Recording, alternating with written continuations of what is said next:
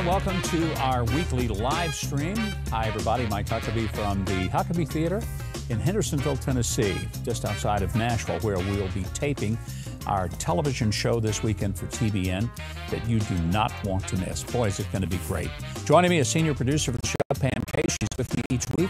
We take your questions. How about that? So you can send us questions in the chat. If you like more visibility, send us a super chat, whatever that is. Moderators watching the chat for your questions. We'll get to as many as possible. We also have some wonderful video that we will be showing you in the course of our live stream today, interspersed with your questions and a whole lot more. For example, today we're going to talk about Donald Trump getting back on Facebook. You know, he's been banned for a while, as well as from Twitter. He's back. White House Press Secretary Jean-Pierre continues to deal with the fallout over Joe Biden's document scandal. It just keeps getting worse. But there's good news for Joe Biden. Kamala Harris is his vice president. And if he thought he was the only one making bad news, his vice president basically says, hold my beer and watch this. She makes mincemeat of the Declaration of Independence. And we'll talk about that and show you the video, all happening right here today. One of the features that we try to do each week is to do a little pre-show poll, asking you a question as you're waiting for the chat to start. This is kind of fun for us and hopefully fun for you. Pam, what is our poll this week? This is a fun one. Okay. Would you rather be stuck in a room for a day with Al Gore, Kamala Harris, or a honey badger? I'll take the honey badger for 10, Alex. Are you kidding? Wow. I have to tell you, honey badger is winning out by 92%, around 400 votes already this afternoon in the pre-show poll. Kamala Harris with 3%, with Al Gore with 3%. I have to tell you, Gov, I didn't know what a honey badger was, as did Martha Toll, who wrote in and said, look, I don't know what a honey badger is, but I'll take my chances. So that's how I feel. You know, I kind of am with her. I sort of know what a honey badger is. But I'm figuring I've got a shot with a honey badger. Yeah. You know, might be able to wrestle it to the ground or put it in the freezer for food. Al Gore, Kamala Harris. I think I'd rather be in a room of sharp knives because I think it would be about as entertaining. I just can't imagine how uncomfortable. Yeah, after reading up a little Wikipedia work on honey badger, apparently sharp knives and honey badger, very similar. Very similar. Yeah. Well, good. Boy, that's something, isn't it? It is 92%. 92%. Taking a chance on a honey badger, even if you didn't even know what it was. So there you go. With your hands tied behind your back and a blindfold, you'd still rather be in the room with a honey badger than Al Gore or Kamala Harris. I think that's pretty funny. Hey, if you enjoy watching the show, do us a favor and hit the like button. We want to get to 1,500 likes before the end of the stream. Now, you may wonder why. Are you just so egomaniacal that you have to have that many likes? No, it has nothing to do with that. Here's what it is. It's real simple. The more likes that happen to a YouTube telecast like this, our live stream, then it boosts us in the algorithm, and then more people are told that this video is on the air. It's that simple. You know, I wish it were that you got to just sign up for something and you were notified. But the way these social media companies work is that there has to be engagement. Engagement means that you're interacting with the videos that you're watching. So if you hit the like button, if you hit the subscribe button, all of those things help boost the amount of people, even the subscribers, that will actually know what we're doing. That's why. So it's not just to say, like us for our ego's sake. It's like us because we think the message is worth sharing. So smash that like button and be sure to hit the subscribe button as well. Subscribe to the channel so you'll know when we're going to be doing something like this. If you hit the notification bell, you'll get a notice. And be sure to let us get your comments. By the way, we always have a favorite comment from last week's live stream. This one comes from Don Cook. It was a long one, so we did have to shorten it just a little, but it's really good. Here's what he says, and I quote, "As a Marine, I took an oath to uphold the Constitution. Veterans spent years of their lives to protect it. Our politicians are not, and it is a slap in the face." It certainly is, Don. We thank you for your service to this country as a Marine. And it's actually sad that those who have served in our armed forces have to be concerned that there are politicians who seem to just trample over the basic fundamental doctrine of our Constitution. Well, that's a response to last week. My question for you this week is this: will the document scandal destroy Joe Biden's presidency? Will it? Leave your comments, your answers to that question in the chat of the comments section below. Will Joe Biden's document scandal wreck his presidency?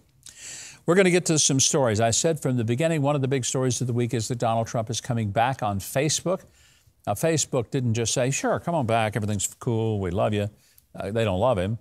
But they realize it's a little outrageous to have someone who was elected president of the United States, someone whose presidency was marked by being hunted down by the likes of sharp-toothed Adam Schiff, who lied his bodily parts off. Let me just leave it there. When he would hold up papers and say, I have evidence that Donald Trump colluded with the Russians. I've got it right here, evidence. And he never did. He had nothing, absolutely nothing. He lied and lied and lied and lied about it. And thank goodness for Kevin McCarthy, Speaker of the House, who has refused to let Adam Schiff be back on the Intel Committee, or Eric Swalwell, you know, the one who dated the Chinese spy Fang Fang, because he said, these people can't be trusted. Schiff repeatedly lied as chairman of that committee. Swalwell couldn't pass a background check because of his relationship with the Chinese spy, and the FBI actually went to McCarthy and basically warned him about Swalwell. Swalwell also leaked classified, sensitive information to the press, and for that he got booted off. Now, they're whining like little girls. It's just hilarious to watch them. You'd think that they have a right to the committees. What's really funny is that Kevin McCarthy, I think he has good justifiable reasons. They say it's only political retribution. If it were, those are the new rules created by, guess who? Nancy Pelosi and the Democrats, who took Republicans off committees because they didn't like the politics. And it wasn't just Marjorie Taylor Greene, who they removed from all committees.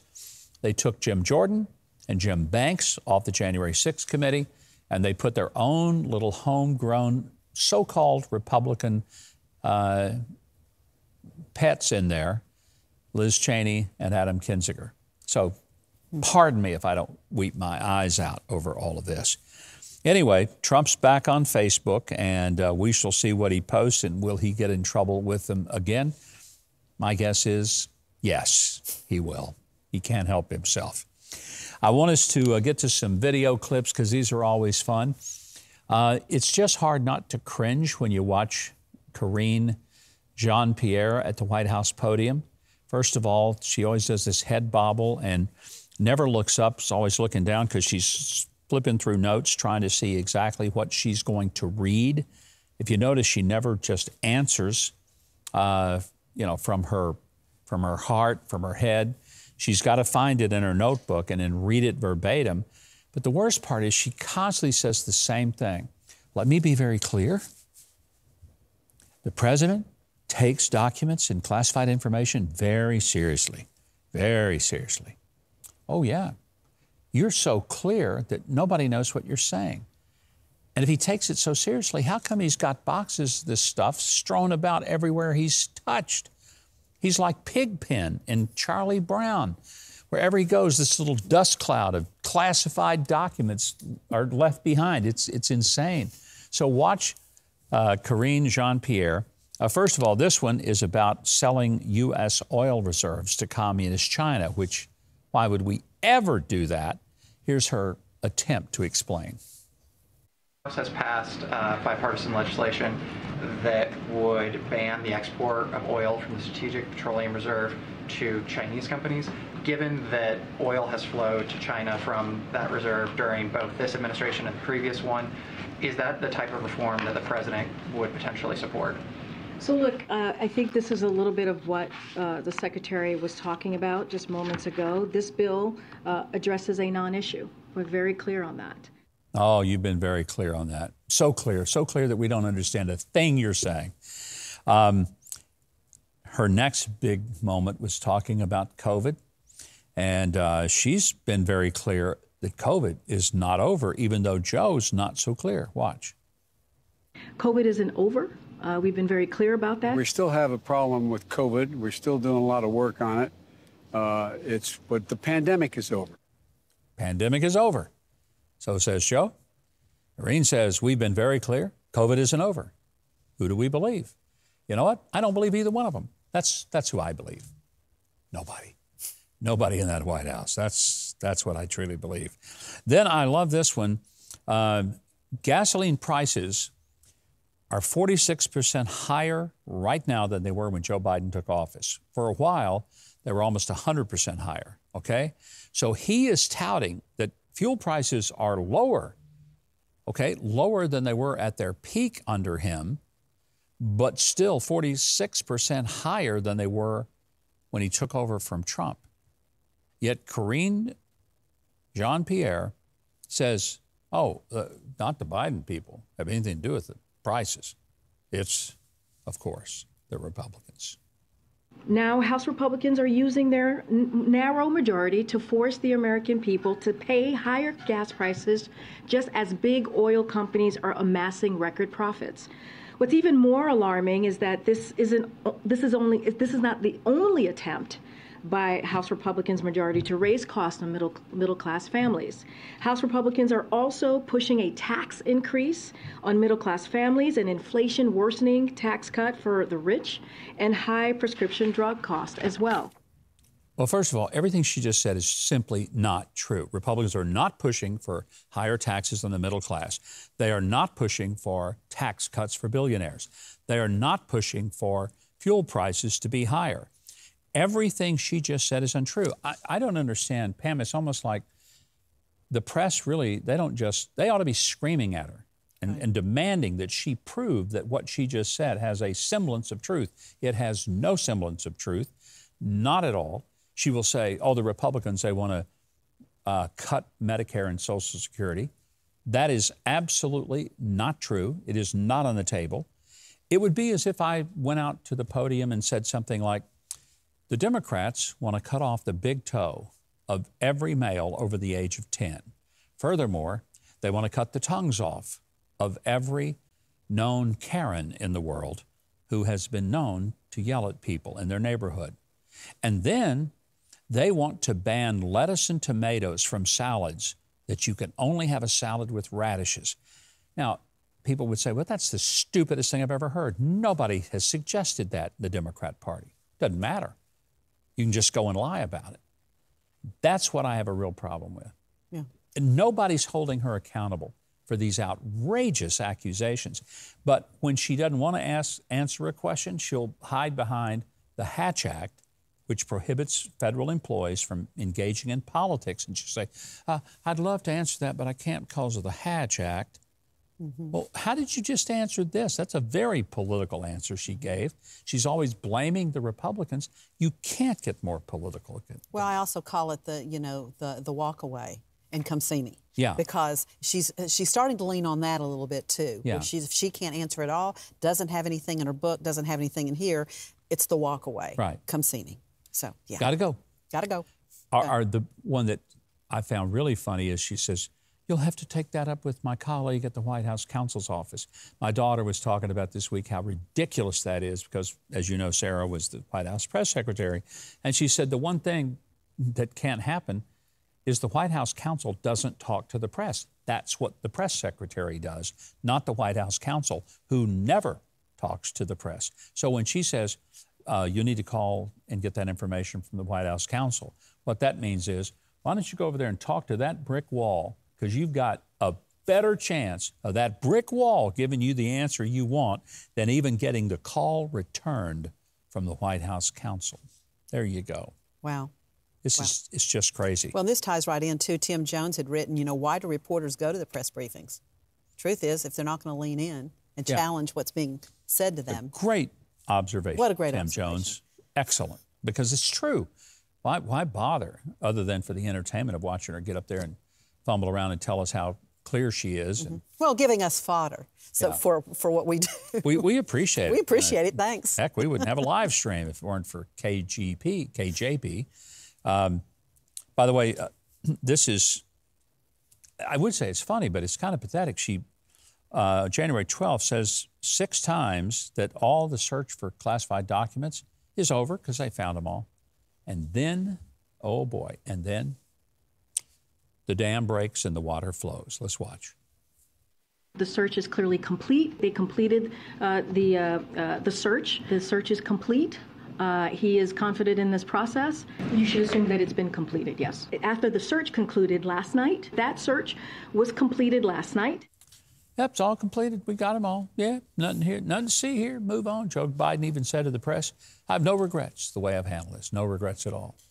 And then, little by little, like water dripping from the faucet all night long, waking us up. Turns out that Joe's got documents everywhere. The Penn Biden Center, his Delaware home, in his garage next to the Corvette. He had stuff that were from his days as a U.S. Senator, which he hasn't been since 2009. I mean, it just keeps on coming out. And so the more we've learned, the more it's very difficult to believe anything Joe's saying about these classified documents that seem to be everywhere. You know, the same Joe Biden who said that for Donald Trump to have a box of them at Mar-a-Lago under lock and key with Secret Service guarding him 24 hours a day, that was irresponsible. Having them in a garage next to the vet that Hunter hops in and drives around in, I know, big whoop. So Peter Doocy from Fox News confronts Karine Jean-Pierre with the most interesting question. When you found out that the FBI had located even more classified materials in Wilmington, which 4-letter word did you use?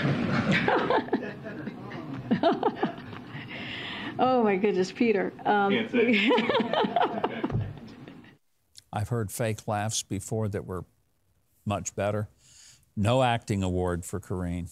I mean, you can tell that's an uncomfortable, fake, defensive laugh to try to say, now what do I do? He's caught me flat-footed. Yeah. So I'll just laugh and chuckle and pretend that that's really funny. Actually, it's not funny. It's kind of pathetic. Yeah. All right, what do we got? All right, to change the subject just a little bit today. Marlon Bashaw is asking, can you talk on the tanks that Ukraine is supposed to receive? And is this going to lead us into World War III? Thank you, from Arkansas. I don't think giving equipment to the Ukrainians leads us to World War III. Let's be real clear. Sound like Karine Jean-Pierre. Careful now. But I'm going to be clear. They've never asked for us to put our boots on their ground. They haven't. Neither have the Israelis, by the way, which sometimes they get blamed for using our military, but they don't. They use technology and equipment that we have helped them with, but then they help us with some too. In the case of Ukraine, they have certainly asked us, begged us for military equipment support. They have never asked us to send soldiers, never. And I don't think we're looking at getting into World War III. The provision of the tanks is certainly going to be helpful to them, but it probably won't, in the big picture, make the definitive direction of the war change. I doubt that it will. But great question and a good insight there, Marlon. Robert Brent is writing today, Governor, my wife is a legal immigrant. The form to obtain legal status has a section that states that the applicant cannot apply for or receive any federal aid.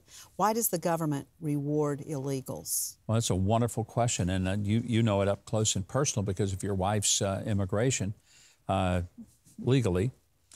And I think it's the question that so many of us have raised. None of us are against immigration that I'm aware of. Maybe there's somebody who just sort of says, tick-tock, the game is locked, nobody else can play.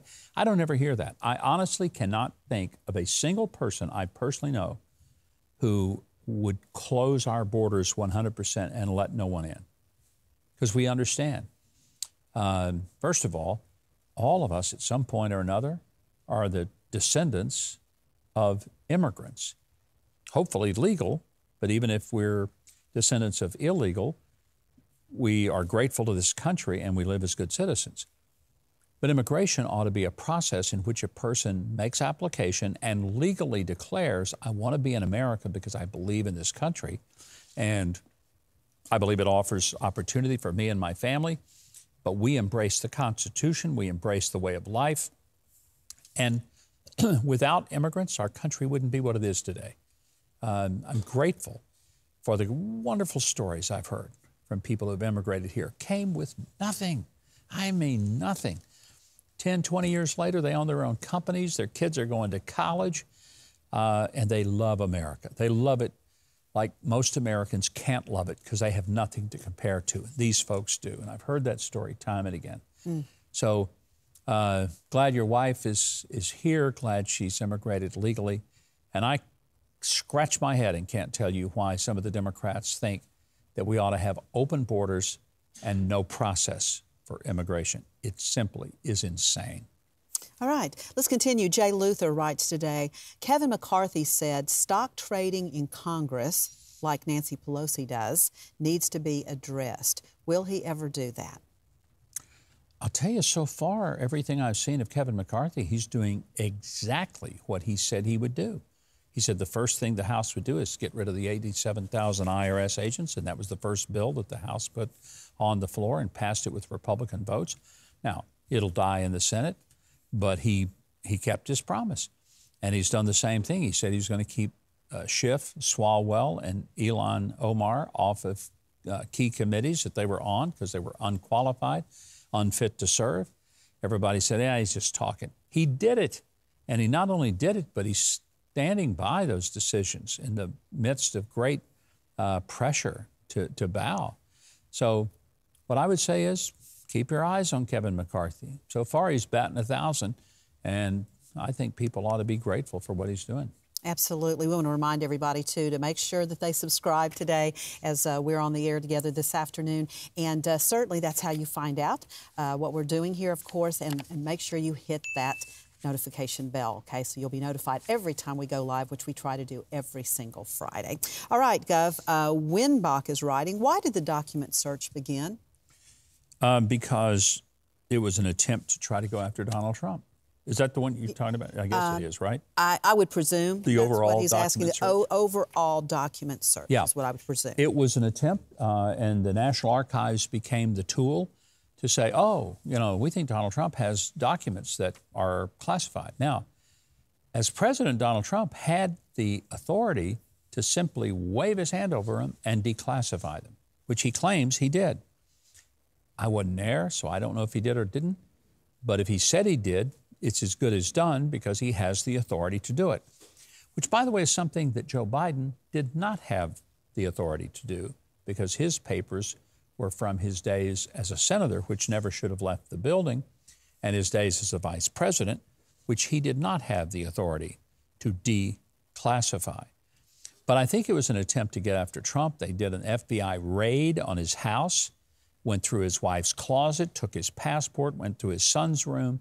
They went through every single thing in his entire home, and they did it without his lawyers or representatives allowed to be present. When Joe Biden discovered that there were some classified documents, I don't know, did he discover it? Some Secret Service agents? I'm not sure who was the first one said, oh my gosh, Houston, we have a problem. Joe's got classified documents. Penn Biden Center, garage. Well, they knew this on November the 2nd of last year. Follow the timeline here. 6 days before the November midterm elections. They didn't tell anybody. So we didn't know it, even though the FBI knew it, the Biden administration knew it, and they put it under wraps for 2 months until mid-January of this year.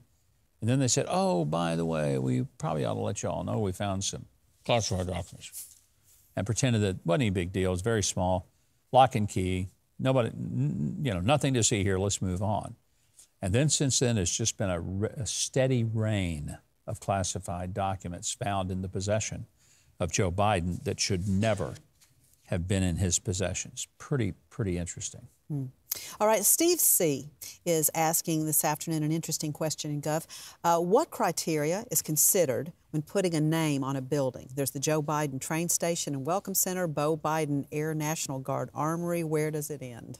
It doesn't. As long as people get elected to Congress, they have the authority, if you will, to introduce bills that would name a post office, a federal building, a road, a highway, and they do it. They do it all the time. Let's be fair, Republicans do the same doggone thing, so it's not like only the Democrats try to name things. And I'll be the first to say, I really don't care.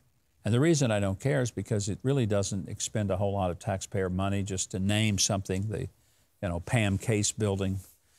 Why, thank you, sir. That would be lovely. I'll give you, what would you like, a post office or a federal building? What a courthouse? A courthouse might be nice. Courthouse, that'd be good. It's a big, nice, stately building. That'd be better than a street, wouldn't it? Yeah, the Pam Case Federal Courthouse.